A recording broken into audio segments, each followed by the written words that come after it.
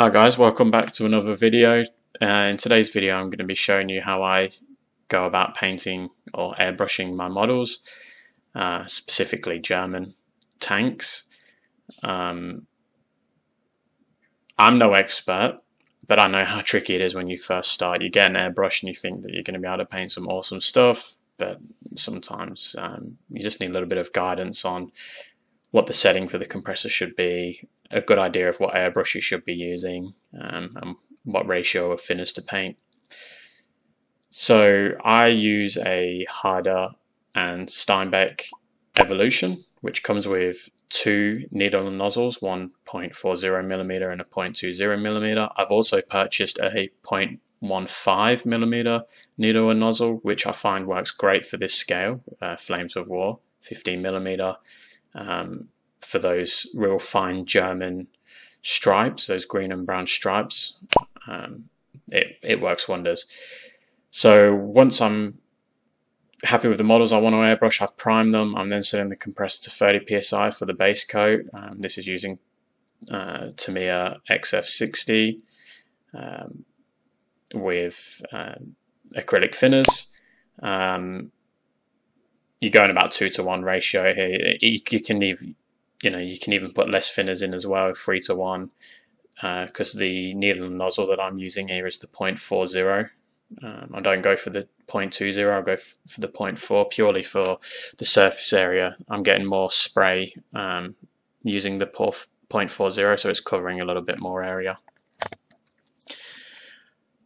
So you don't want to be spraying too close to the model. You don't want those those mistakes where the paint starts to run away from you. Just keep it at a fairly good distance. I'm probably even a little bit too close in this video, but I didn't have any problems. Obviously the control as well when you're spraying is of importance, so you don't want to be going too hard and pulling too far back. Just go use it gently. So this is a Yank Tiger that I've painted. That was all with the airbrush. There was no touch-ups with the paintbrush there.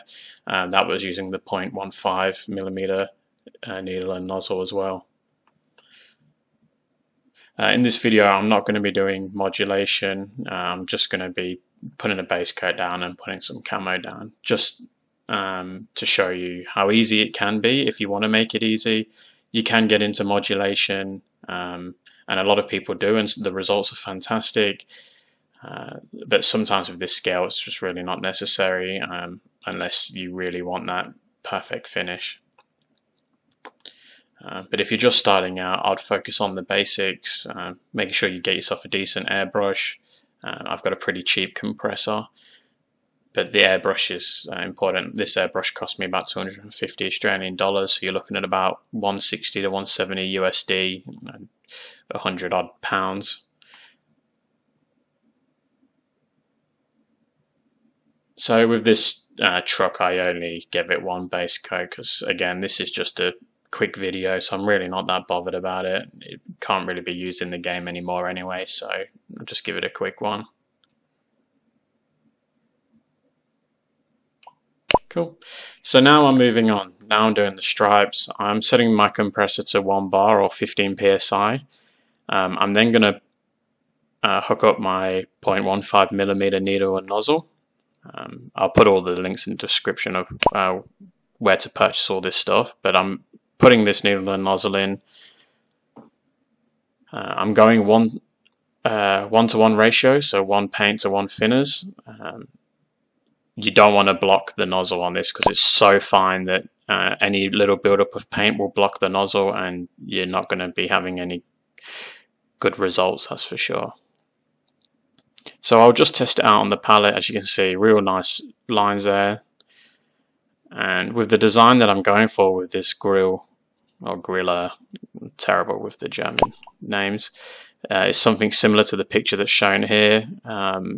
So a 0.20mm needle probably would have done the job just as well, but I find using the 15 I get a lot more control with it, and I can get really close there, so you can see how close I am. I'm getting some lovely control. I'm not having any issues where the paint's splattering It's just coming out really nicely because I've got that thinners to paint ratio spot on. And then you can go back over it. You've got the control to go back over it. Again, I'm being quite gentle with how much air is being released.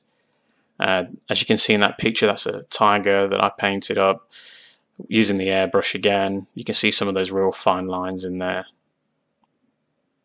That was using the 50mm needle nozzle, or 0.15.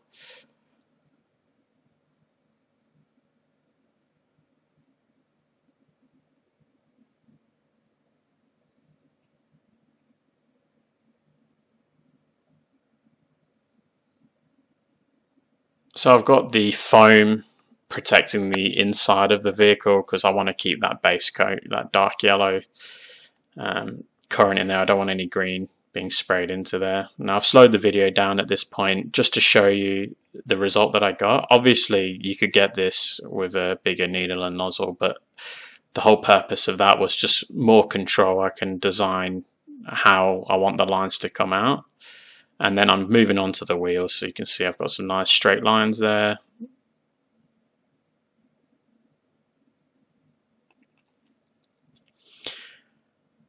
Do the odd spray on the palette and on the hand just to make sure that there's no blockage present before I move on to the next one. And as you can see, I'm just giving it a good go.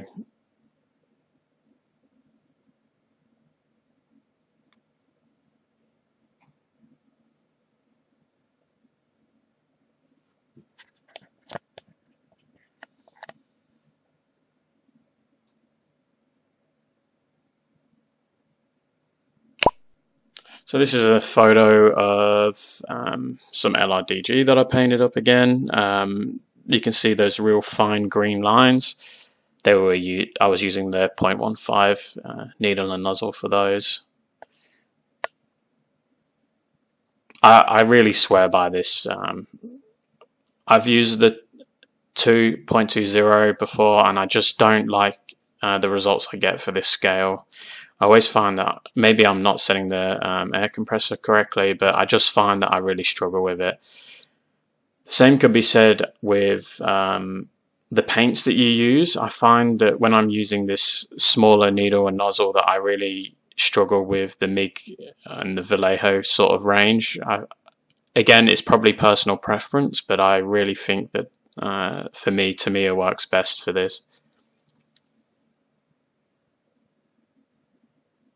Now moving on to this. So for this truck, I'm just going to do some squiggly lines.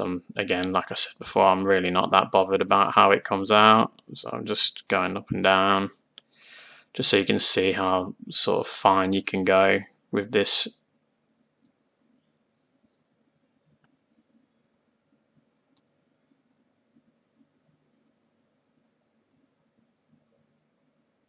Cool, and there you go. There's some of those green lines. And then we're moving on to the last colour, the brown. So exact same method, 1:1 ratio, thinners to paint. And I'm just going to be spraying that one on. I've slowed the video down so you can see how easy it can come out, and the control that you can get using it, as long as you get that ratio correct.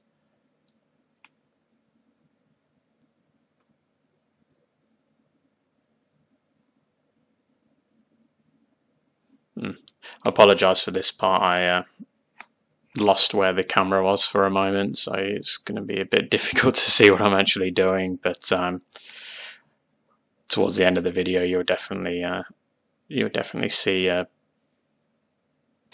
better result. And then there's some Panzers I've painted up there, my most recent ones. Again, just using that same combination that I've been discussing throughout this whole video, and you can get some lovely results with that. And then once I'm finished here, I will soak the airbrush with the thinners that I was using, and then if I find that the nozzle's still a bit blocked, then I will use it. There's a special Tamiya cleaner that I've got for it. When I say soak the airbrush, I'm meaning with the actual, not soaking the whole airbrush, I'm just putting thinners in and just letting it soak for a bit, and there you can see the finished result there. Alright guys, thanks for watching. I hope this has helped. But yeah, feel free to leave any comments, and I'll try and answer as many questions as I can. Thanks.